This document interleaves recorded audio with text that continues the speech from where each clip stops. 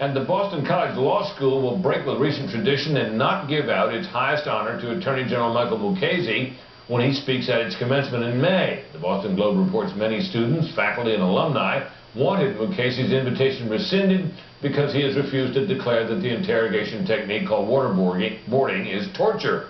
So Law School Dean John Garvey has announced that the school's Founders Medal, as it's called, will no longer be given out to commencement speakers.